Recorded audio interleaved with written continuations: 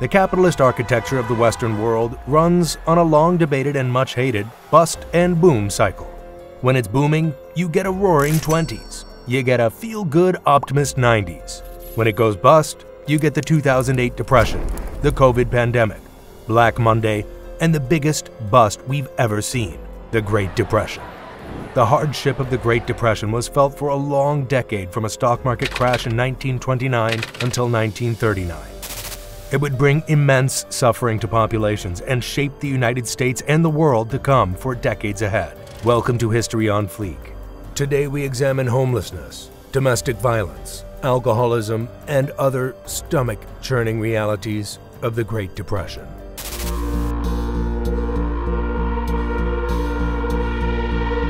While the Wall Street crash of 1929 may have been the catalyst that sparked the Great Depression, the impact on banks was profound. The steepest peak of panic from the Great Depression arrived on December of 1930. The failure of the Bank of United States, private, not government, began a collapse of some 608 American banks. This began an understandable trend of runs on banks. Runs, as they are known, is a one-word term for terrified investors trying to withdraw their money as the financial world appears to be in meltdown. By and large, investors were not successful in withdrawing. The whole financial architecture was vanishing before their eyes. The Great Depression would take down a staggering 9,000 banks. Yeah, 9,000. In a world before deposit insurance existed, this meant around $7 billion of depositors' money vanishing along with them. The great social tragedy, of course, was millions of people lost life savings and almost overnight found themselves with nothing.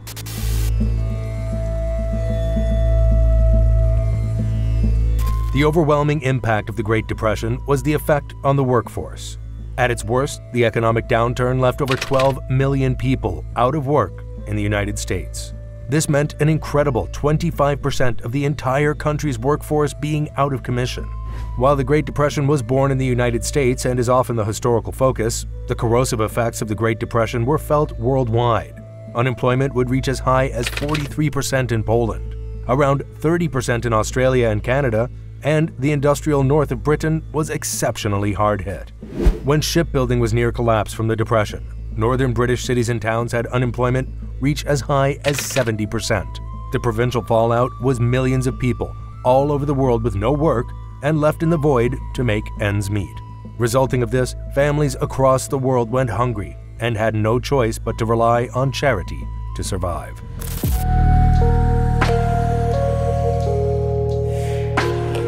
What's worse than a Great Depression? When an environmental disaster shows up during the Great Depression. Ladies and gentlemen, I present to you the Dust Bowl. In truth, these events were only linked in the time frame. They didn't hold an intrinsic effect on one another, but remarkably, they went down at the same time. The making of the Dust Bowl was a series of severe dust storms that ravaged prairies and agricultural land across Canada and North America. A toxic cocktail of severe drought and lack of dryland farming techniques rendered swathes of land unworkable. Incredibly, the drought would arrive across 3 waves in 1934, 1936, and 1939 through 1940.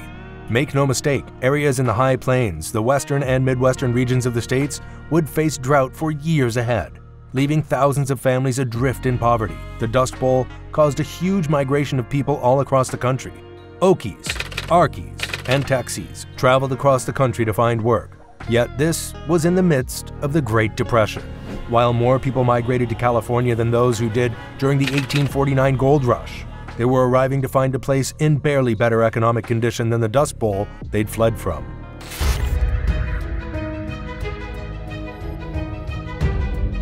Beyond unemployment, the greatest social tragedy was the loss of homes thanks to the Great Depression. The collapsed monetary supply meant homeowners inevitably would fall behind on their mortgage payments, and as a result, the banks would foreclose on them. This critical consequence meant that come 1932, over 250,000 of Americans lost their homes. Just the next year, approximately 1,000 mortgages were being foreclosed per day. The year 1933 was a horrible milestone for the housing market. Around 40 to 50% of all U.S. homes mortgages were in default. For the general public, the painful reality was they were left homeless, and desperate in a landscape that would take years to resolve.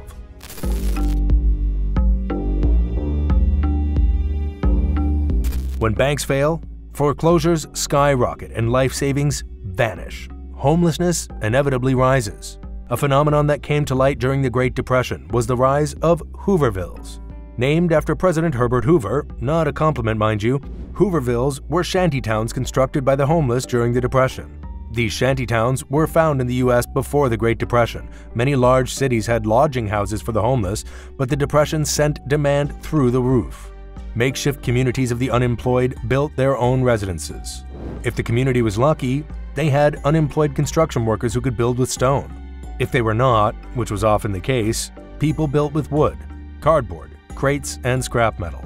Dwellers of Hoovervilles were reliant on begging and charity to survive, and were populated by men, women, and children, entire families. Hundreds of Hoovervilles popped up all around the United States, and would not be deconstructed till the economic recovery across the 1940s.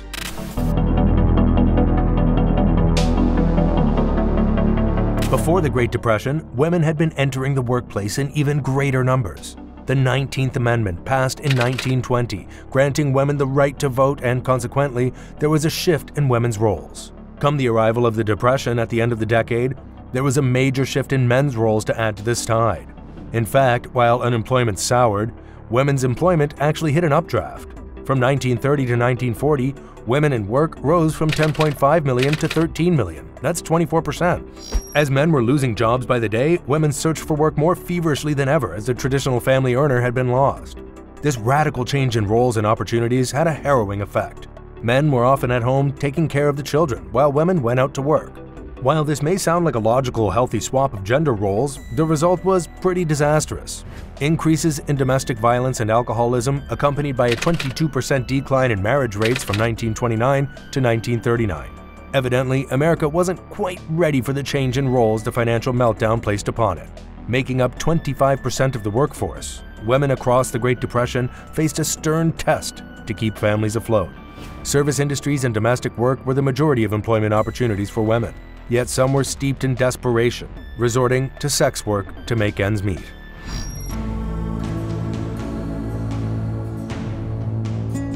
The saving grace that would upend the Great Depression was Franklin Delano Roosevelt's New Deal. The series of regulations, financial reforms, and public works projects were based on the ethos of the 3 R's: reform of the financial system to avoid the same again, recovery of the economy, and relief for the unemployed. As many as 6 major agencies and programs were started under the New Deal to support the hardest hit: youth, farmers, the elderly, and the masses of unemployed, from 1933 to 1939. Despite it bringing much of what the country needed, the New Deal was not without its critics, from any which direction. Conservatives felt the New Deal had simply gone too far into government intervention. Conservative arguments against the New Deal felt it was corrosively socialist in nature. It added to the national debt, overrode states' rights, and brought the presidency closer to a dictatorship. While President Franklin D. Roosevelt's New Deal programs are now seen as key to the country's recovery, they were highly controversial at the time. Some economists and politicians argued that the programs were too expensive and would lead to inflation, while others believed they did not go far enough. Yet amazingly, there were figures on the left of the political spectrum in America that felt the New Deal didn't go far enough. Huey Long advocated a share the wealth vision that guaranteed, in today's money, $112,253.73 a year for each American, mainly achieved by chastened taxing of the richest. If you don't know, Huey Long was assassinated in 1935 before a White House run himself. Figures like Father Charles Coughlin, a renowned anti-Semite, argued for a living wage on his radio broadcast. Dr. Francis Townsend demanded, in today's money, $4,500 a month for the unemployed over 60. Goes to show, save a country or not, you'll always have your critics. This is History on Fleek, and we'll see you next time.